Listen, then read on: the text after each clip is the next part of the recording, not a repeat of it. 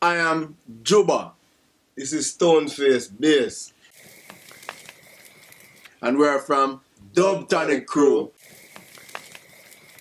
Representing for Lyric Magazine. Keep it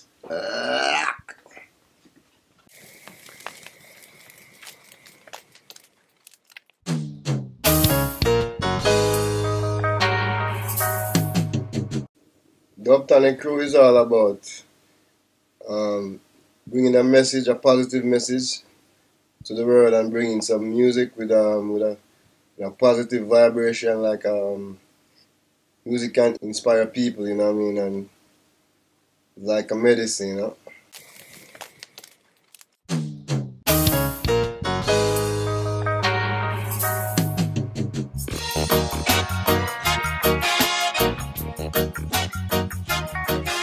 Yeah, as Bridging Stone said, Dubtonick Crew is all about giving a positive message to the people.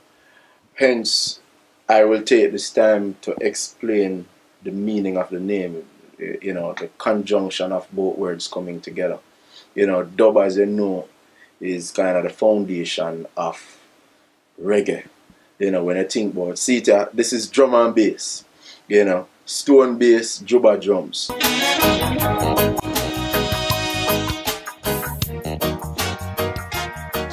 And so that's like the backbone of reggae music. And when you think about dub, you think about, a whole heap of hard hitting drum and bass, pulsating bass, with some effects, maybe some reverb and delay and all of that, sounds, playing with sounds. Under the basic structure, over the basic structure of the music. The tonic aspect of it is our lyrical content always, we always intend for it to be positive. We always intend for it to be informative, educational, as well as, of course, very entertaining, But those three aspects are very important to our music. So Dubtonick, foundation medicine, because that is how people supposed to feel or normally feel or express that they feel when them discover Dubtonick Crew music or when them come to one of our concert. Dubtonick Crew started with me and Juba, drummers, and me bass, so we started from like many years, like from we started like in the early 2000, 2001. We have been touring different artists, and then we 2003-4 we started doing an album together, Jungle Fever, and we put in tracks together. Like this album took like about 3-4 years, many years to put it together. Each time we pick up tracks from, like, this year we might make 2 tracks and next year we make a few more tracks. So by 2008 now album finally come together. And then we released the album 2008. It's called Jungle Fever. And then we have featuring Kamau. Yeah.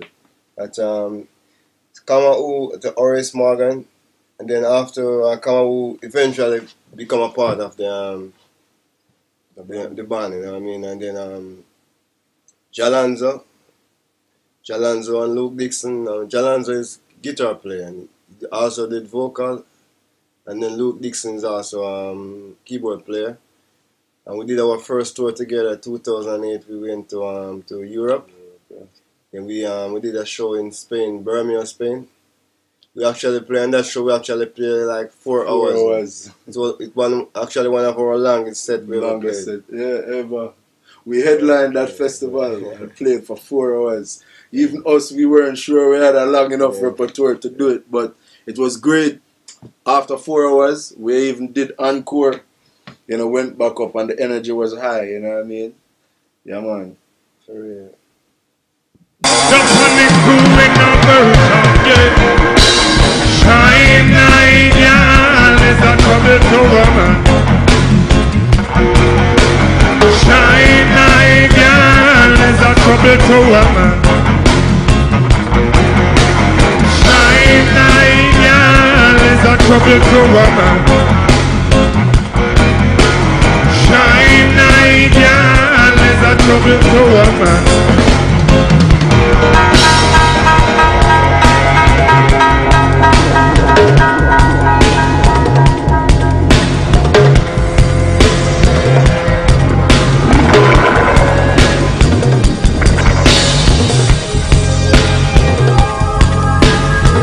Our music represents love, but we deal with social issues. We deal with all issues that we face, on planet Earth. So love is a topic, that we love to embrace and talk about.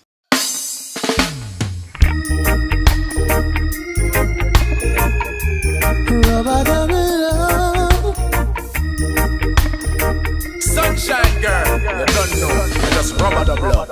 Sunshine weather with my sunshine girl. She gives me much pleasure in our world. Who inspired Dubtonick crew? I would say the legendary them, personally, I'm a bass player. Robbie Shakespeare is my inspiration as a bass player. And Family Man Barrett, the elder, them man, they really inspire me as a bass player. And many are like Derek Barnett, all them man, they, really look up to them as a youth growing up. And I like the artists like Mighty Diamonds, Dennis Brown. We've been on the road with all these artists in the early 90s. Toured with Max Romeo, Dennis Brown, Dillinger, Big U, Ura, you name it, many artists,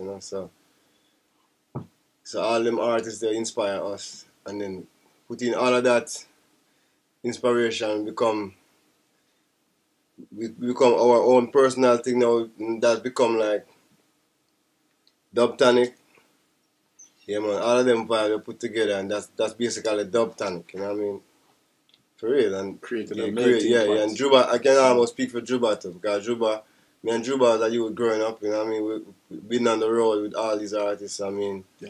Jalanza too. Jalanza coming as a youth too. Jalanza is more younger, but him coming. First time Jalanza go on the road was with Max Romeo, iJam and Levi, so, so they have them kind of influence that too, in music, so, so it's basically that. Yeah, man, and the influences vary. Stone say a holy parody, and him speak for I and I because both of we basically come up through the same, channels. But I'll take it even outside of Jamaica. We all listen to a variety of music, and as I told you before, the various cultures that we've been exposed to have also been influenced, to us and our music, has inspired our sound and our music. So I think about other musicians, like we talk about the Jamaicans, of course, Sly and Robbie, Sly Dunbar, great drummer and producer, Carlton Barrett, and so many, too many to say, One of my first, because I listen to jazz and I listen to contemporary jazz and Latin music, so people I listened to as drummers were people like Billy Cobham, people like Dennis Chambers, and drummers like those. Music I've listened to is music like salsa, Afro-Cuban music, music from Africa, samba, music from Brazil. So the influence is Stone, funky. If you listen to Stone, I play. Listen, one of my inspiration to a virgin from Africa, from I think you come from Fela Kuti. Yeah, Fela Kuti. Man. Fela Kuti one of my inspiration too. Yeah, man. When a Fela Kuti song last 15-20 minutes, man. And that's all Dubtonick really play. We play a song. When we play like live on stage, we play a song like, if a song like that, we're playing a 5-minute song then. We play the song 2 times around, and then we don't go back to no bridge or nothing. We just vibe. We just jam the rest of the song, and we just take it to a different level.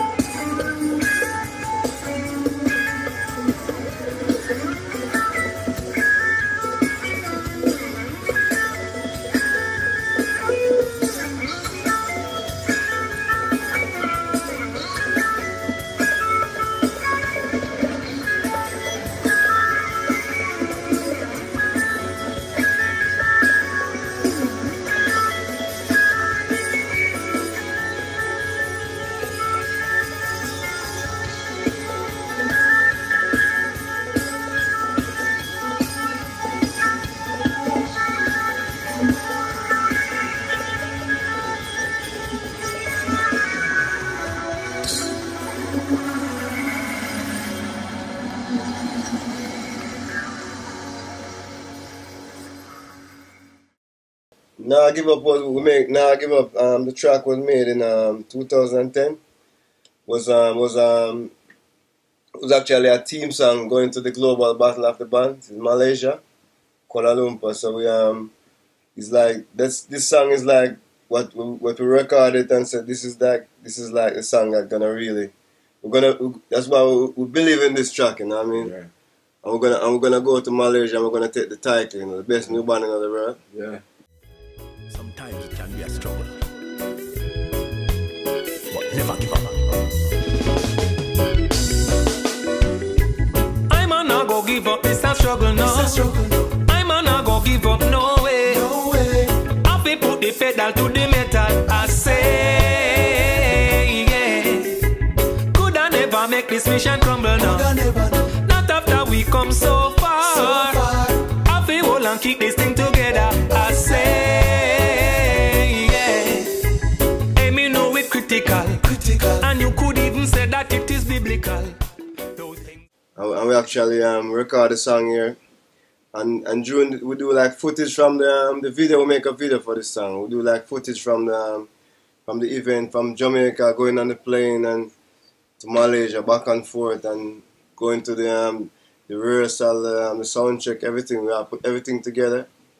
And the lyrics of the song mean we just have to you know what I mean, we have to believe in what we believe in our dream. Yeah, man. And just know we not give up, and we are you know what I mean, take it to the take it to the highest level, you know. And we end up being the global battle of the band champion for 2010, 2000 till 2011, you know. Yeah. Yeah, man. And that song was recorded before we went. So basically, it's the energy through the song and the energy we feel creating the song that we carried into that competition. You know what I mean? So again, word, sound, power. The winner of the Global Battle of the Bands 2010 is